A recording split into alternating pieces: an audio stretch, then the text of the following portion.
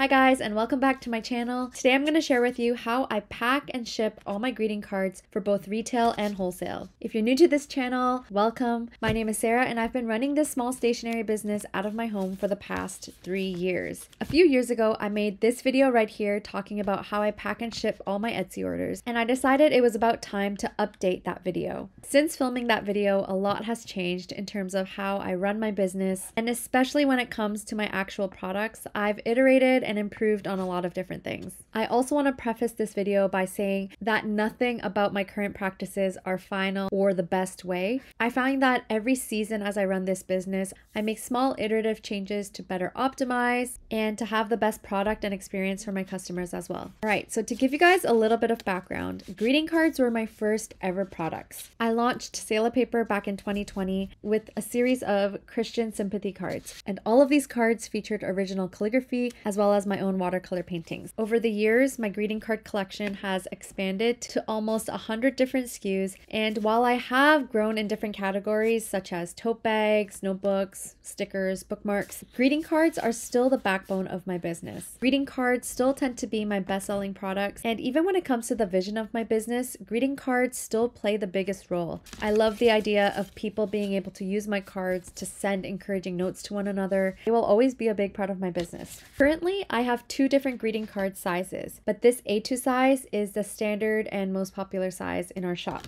The other cards I carry are Monarch cards, which are a bit longer, and these were designed specifically to hold cash or checks for weddings and other gift ideas. Today I'm going to be focusing more on the A2 size, and this is more of an industry standard size. Alright, so let's get right into it. When you're running a product-based business, it's really important to consider how you're going to package and ship your product earlier on in your design process. Because I wanted my cards to be sold in other stores, it was important for my branding and the SKU of the product to be visible in the final packaged form. Obviously, this can be done in the form of a sticker or like an insert, but I wanted all my SKUs and my logo to be very visible on the actual product itself. So for every single greeting card, I actually have my logo, a website, and the SKU of the product on the back. For consistency, all my greeting cards are blank inside and the artwork just sits on the front face of the card. Most of my card designs are portrait, but I do have some in landscape form as well. Over the years, I realized that it's a lot easier to merchandise and shelve portrait cards because they take up less shelving space, and it's easier to see the design when they're standing up like this.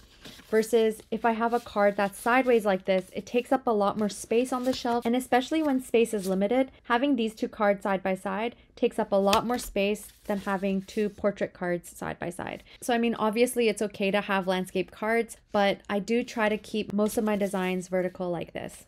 Let's talk envelopes. So currently I have a handful of different envelope colors that I like to use, and to be honest, this is not very efficient. It would be a lot easier to just have one craft or white or off-white colored envelope to go along with every single card, but it brings me a lot of joy to match a specific envelope color to a specific design. So for example, this birthday card gets like a sand colored envelope, while this wedding card gets a baby blue envelope.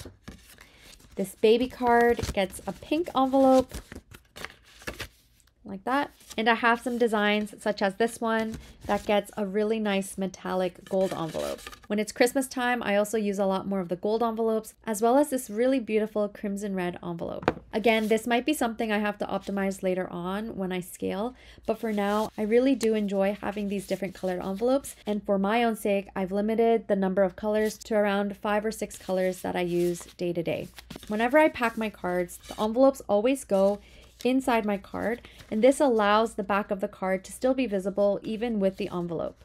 I actually like that the envelope is a little bit bigger because you can see the color of the envelope peeping through, and this is important in terms of wholesale because again, you want the customer to be able to see everything on the shelf without having to open up any packaging. So let's talk packaging. For wholesale, all my cards get put into this plastic sleeve, and this one actually doesn't have a flap. So it's the no flap bag from Clear Bags, and when you're sleeving hundreds of cards for a big wholesale order, it's a lot easier to just be able to slip them in without the flap. However, for the majority of my business, I actually used flapped clear bags. And honestly, that takes so much longer, like having to close each bag individually. So these no flap bags are the way to go for me now. For my Monarch cards, I actually have a matching Monarch envelope.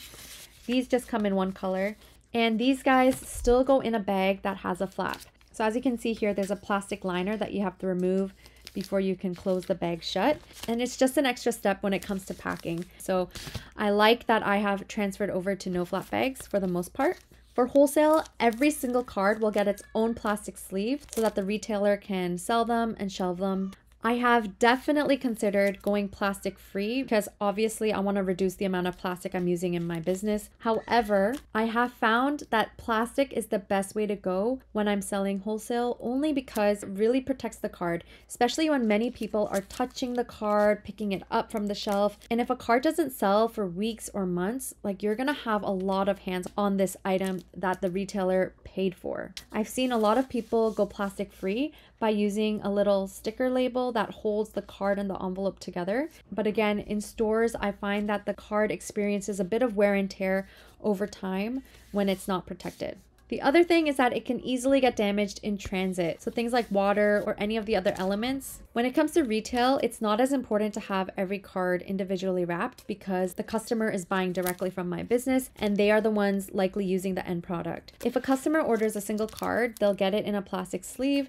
just so that it's protected on the way. But most of the time, customers who place orders on my shop buy around 4 or more cards. If they buy 4 cards, I will put them in a plastic sleeve that's a little bit bigger. So this size accommodates 4 cards. Or if they're more of a local order, then I will put their cards in this paper bag. So this again reduces plastic when I find that it's not necessary and if the cards aren't going to be traveling a long distance. I also sell box sets of cards on my shop. This is an example of my compassion card collection, and it's basically a plastic box like this that holds 8 to 10 cards with the envelopes. I find that these plastic boxes are the best for wholesale because people can actually see what's in the box. But when it comes to my direct customers, I will try to use a paper box wherever I can. These are just a lot harder to assemble. For box sets that are getting sold wholesale, I have these label stickers that I like to use, and I just place them on the top corner of every box so that, again, customers can see my branding and know what is actually inside the box. All right, let's talk shipping.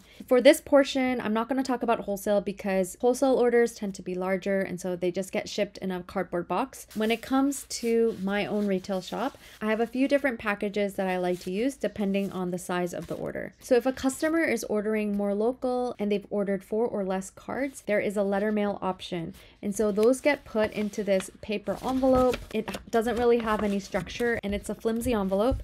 But when the cards are with the envelope, and especially if there's a stack of cards, I find that I've never had a bending issue. So these will just go in here and I'll just put a stamp on this envelope. But the most common way I like to ship my greeting cards is by using this rigid mailer. I buy all my rigid mailers from Uline, and this is a 6x8 mailer. And these can hold probably 4 to 5 cards as well. The nice thing about this is that these get shipped as a parcel. There's tracking on this shipping.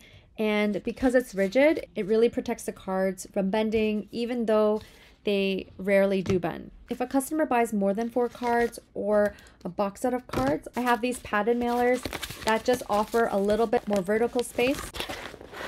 So this will easily take a box set of cards. These are also made from 100% recycled materials and they fit my notepads, my notebooks, my tote bags.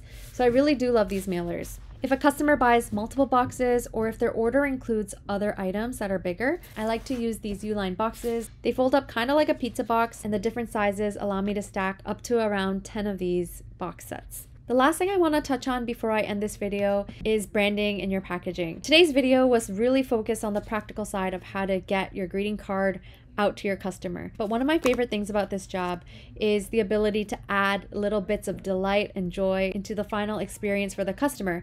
And a large part of that is adding those touches to your packaging. I like to add a little postcard to every single order that has a nice little note and some instructions on how to recycle all the different pieces that I send to their house. And that allows me to personally address my customer and give a little bit more information on how to properly recycle all the materials that I'm sending to their house. I also like to use tissue paper and logo stickers, as well as branded packaging tape to make the overall package look a lot more colorful and a lot more intentional. I think something that I'm always trying to keep in mind is that fine line between being very excessive and having too much waste versus being very practical but having no life in my products either. These days, there are a lot of companies offering labels and stickers and even packaging tape using materials that are a lot more environmentally friendly. For example, the packaging tape that I use is made from paper and it's water activated, so it's super easy to use, but it's not made from plastic or anything like that either. All these mailers and envelopes will get a return address stamped in the corner. This is something I realized I had to do, and this is something that's really important, especially during holiday season when packages are going lost or missing. Having that return address allows you to receive the package back so you can reship it back out to your customer. Side note, being a business that's run out of my home, I didn't want my personal address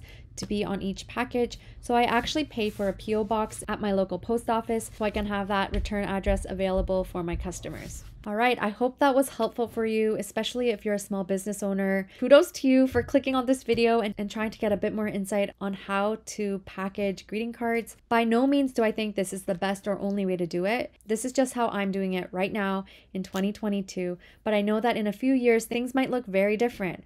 In a sense, I hope it looks very different because I hope I'm constantly making better choices each day, improving my materials, improving my workflow. And honestly, the best part of running a small business is being able to be agile and make these iterative changes to your business. If you'd like to see more of my products, please visit saleapaper.com. If you like this small business content, I have a few other videos in my small biz playlist that might help you start your own business. Thank you so much for watching, and I'll see you in my next one. Bye!